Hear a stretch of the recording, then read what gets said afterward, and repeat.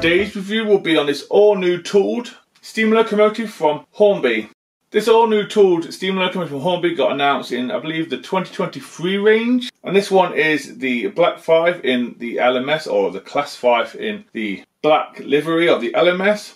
And it's been about 20 years since Hornby did a retool of a Black 5. I do have a Black 5 in my collection, and that is the railroad one. But I thought I'd take a look at this new one to see what it's all about. So the product code you need for this one is R30224, and it's DC ready. But if you want to convert it for DC, it's a 21 pin, or you can use their new phone app they have, and it can do second radius according to the box. From here, the locomotive looks very, very smart, and I can see Hornby have gone to town on it from the look of it already. So let's get into the review and see what it's all about, shall we?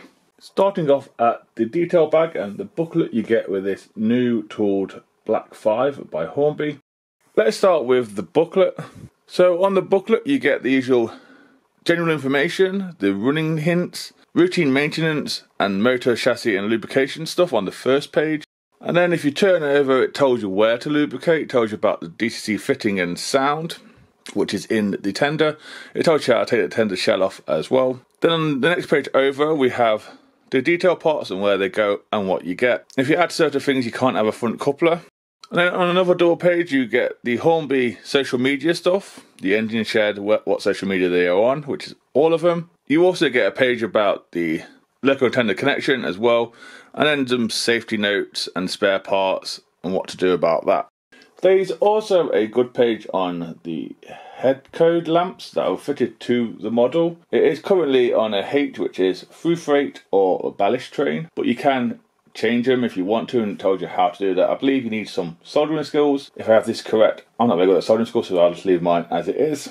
Now we move on to the bag of accessories. The bag is a resealable bag, which is good. So you get the chain guard plate, you also get the front steps for right and left, you get drain cart cylinders ×2, you get the LMS style snowplow, you also get the BR style snowplow as well, which is great. This is an LMS one. Great rigging for the locomotive as well. The tender one's already applied.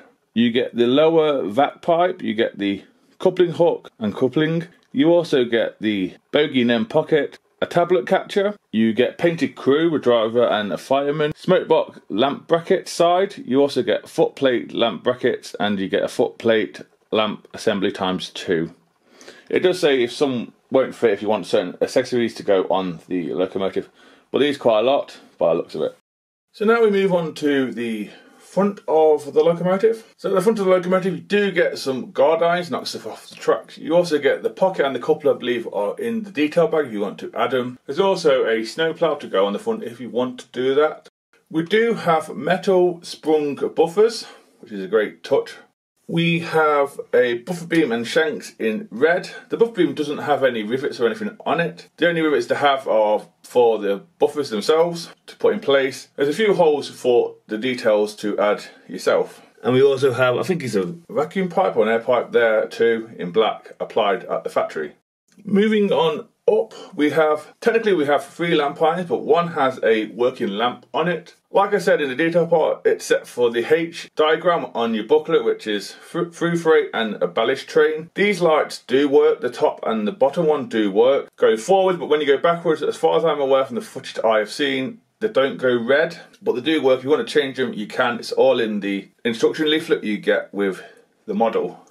We also have a few hand grabs or handrails. They're really tiny ones, and there's 2 little holes in the chassis of the buffer beam. You can just about see it hopefully in the photo I used. There's some steps and some supporting beams as well. We also have a shed code 2, which I'll put up now once I know what it is. We have the smokebox dart and the hinges and supports for that in silver, which is a lovely touch. We also have a separate applied number of this locomotive on the door, which is 5200, and then we have another working lamp at the top for that bracket. There is holes there for the details if you want to change it and customise it to your preference. And then we have the chimney as well. So if we now do a side view of the locomotive, there is some differences around the other side which I'll go through now. So around the other side we have a few pots that have been painted. I think they are the standing pots or lubrication pots. They have been painted on the running board. Failing that, that's the only difference. Most of the detail is around this side. So this is a Stanier design locomotive. It's a 460, that means there's no wheels underneath the cab.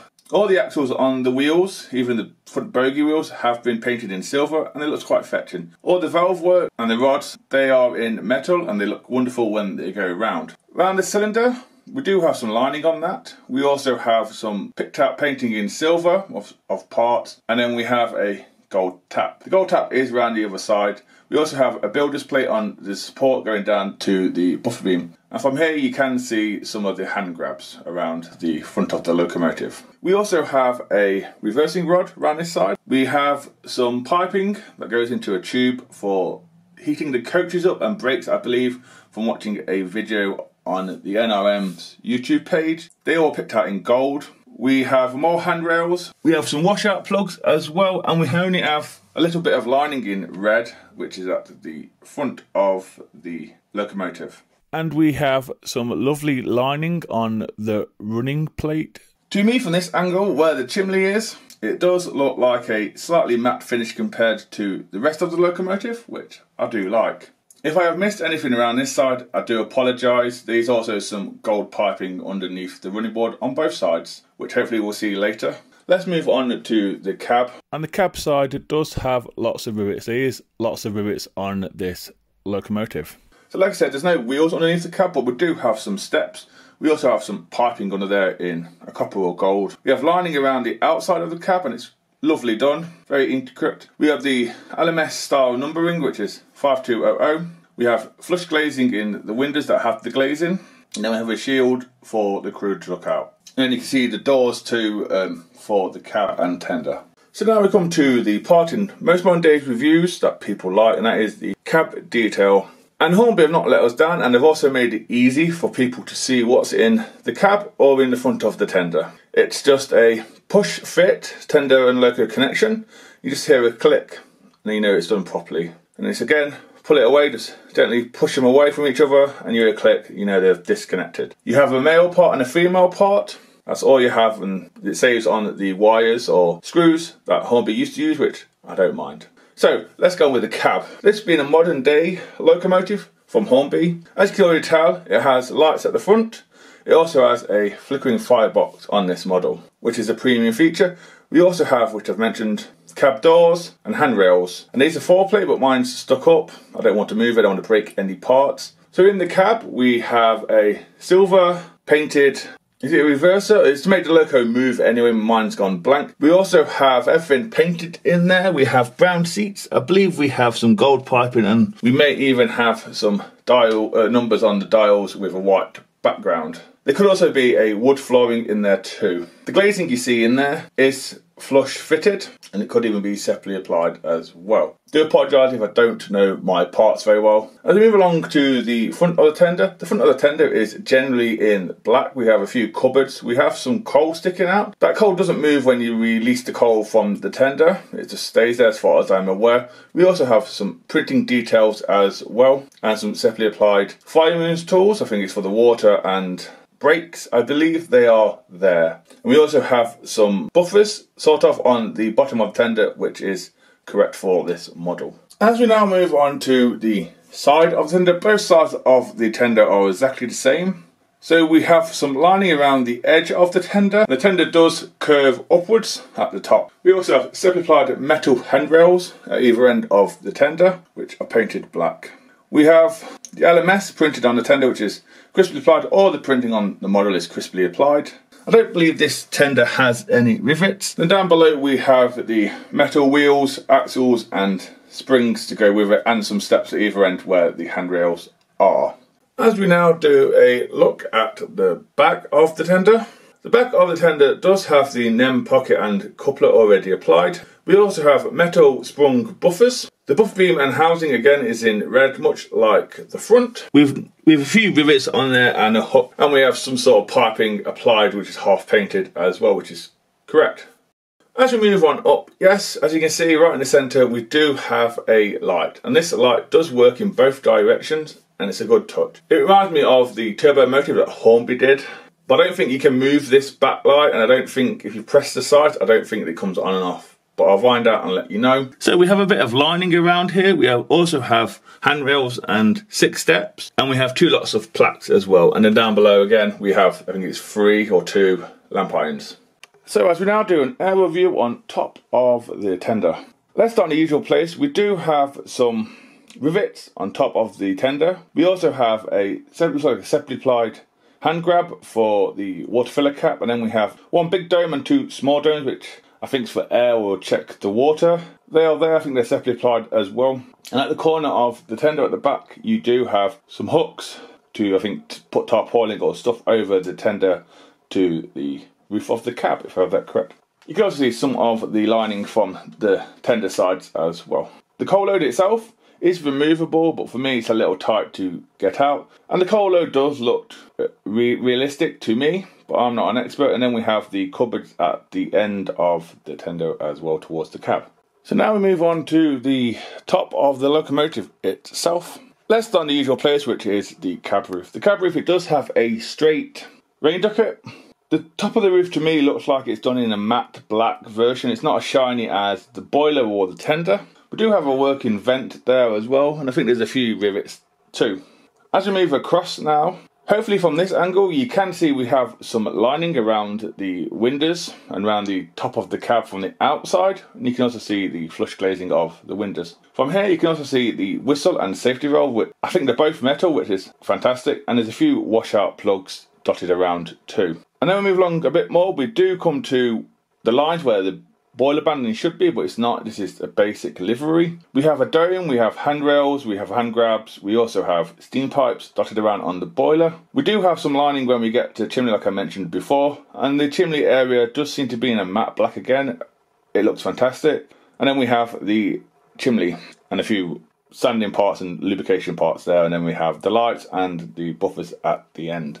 As we now do an underneath look at the locomotive, as you can tell from this view, we do have that copper piping on both sides of the model underneath the running plate and the cab. It's a great touch by Hornby. You can also see the ties of the wheels are metal. We have 4 screws to take off the base key plate. I'm 99% sure it's a contact base keeper plate. It has like 2 contacts to get the electric through. And you can also see that these at least 6 driving wheels pick up on the locomotive itself. Don't think there is any on the front pony tuck wheels. You can also see we have the brake shoes and brakes and sanding pipes all line up with the wheels as well.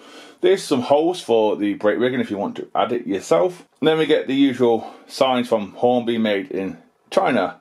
As we now move over to the loco and tender connection and the tender itself, this is, like I said before, it's a push fit locomotive, so there's a male part and a female part. You just push them together very gently, hear a click. The loco does come already together as one, and they are easy to take apart. From this view you can see that the roof of the cab is in cream. We have the brake rigging already applied to the tender. We do have copper pickups on the tender, on the 6 wheels of the tender. We also have a water scoop, and we have an end pocket at the end for the coupler. I think it's 2 or 4 screws. It does show you in the leaflet how to take the loco tender top off if you want to DC fit it, or the sound and all that good stuff. So yeah guys, that's it on the tracks. Next up will be the usual second radius and points test. Going off the box, it says it can do second radius, and so does the website. And let's see if we can manage the points that I have here. So here goes, shall we?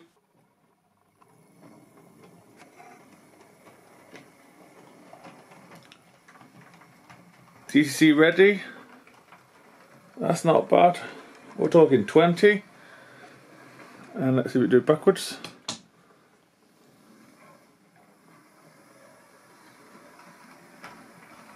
It is a little slow going backwards, I will admit that. But it's pretty nice. Yeah, managed it both directions perfectly fine on TCC ready.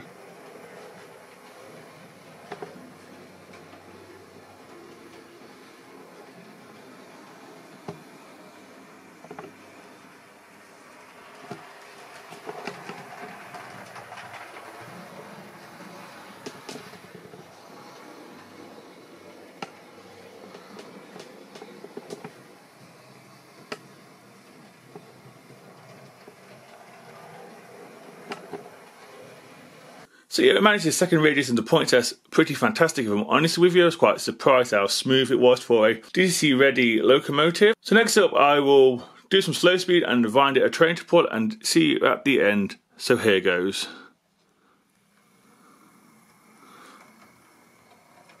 20. That's wonderful and smooth.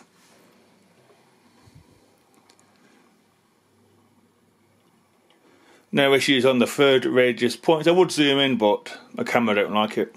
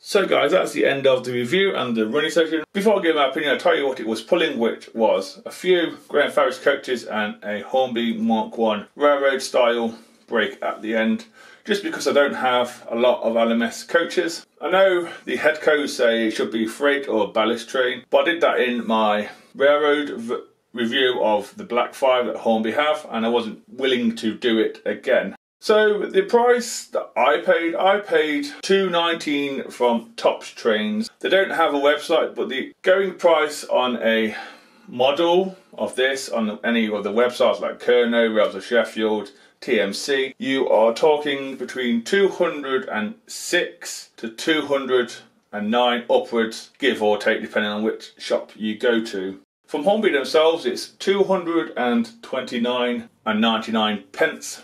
If I'm honest with you guys, for a Loco of this quality, I'm willing to pay the Hornby price. It's probably Hornby's best LMS model or locomotive that they have made. It doesn't carry anything from the railroad or the Black 5 that Hornby released 20 odd years ago. You have lamps at front and back of the steam engine. You can change or customize the lamps on the front to fit whatever rolling stock you are running. I'm just going to keep it as that because I don't have the skills to mess about with that and I don't want to break it. We have a matte finish on the roof, and I think we have a matte finish on the chimney smoke box area as well. The coal load is removable. We have separately applied piping everywhere you look. The printing is crisply done on everything. There's no blotches or glue marks or anything like that. I can't seem to find any on my model. We have metal whistles and safety valves, which is a fantastic touch. Hornby have tooled up for several other variants of the class. We have the new connector of Loco and Tender, which works perfectly fine. It's easier to get in, to put crew in the cab or weather it up maybe, I don't know. You can do it much more easy now. It will do second radius, as you can tell off my board. It will also do the points too. If I'm honest, the only slight issue that I have, and it's only a slight issue, it doesn't affect anyone, was the wheels on my locomotive came dirty and my track's now dirty. That's the only issue I have, but that's a 5-minute clean the track and the wheels. That's all it is. That's the only issue I can find if I had to find one. I do try and be down the centre, and I can't find anything bad about this model. It is Hornby's best LMS model, possibly their best model ever at this point in time. All the people involved in the project, from Montana to Simon Kohler to the design team, full credit to you guys. This is a absolutely wonderful locomotive. It should hopefully win some awards when the awards come round. As you tell, I can't say enough good things about this. It has impressed me a lot, and I look forward to whatever Hornby decide to release in the future. Big fan of this model. If you're one of them people that likes to wait for it to be on sale, that's fine. But for me, I'm happy to pay the prices that I paid, even the high price I paid at Tops trains. I don't mind paying that. So for me, it's a big thumbs up. I absolutely love this model. That is my review and my opinion on this model. Let me know what you think down below in the comment section. Please take care, and thank you for watching, and bye.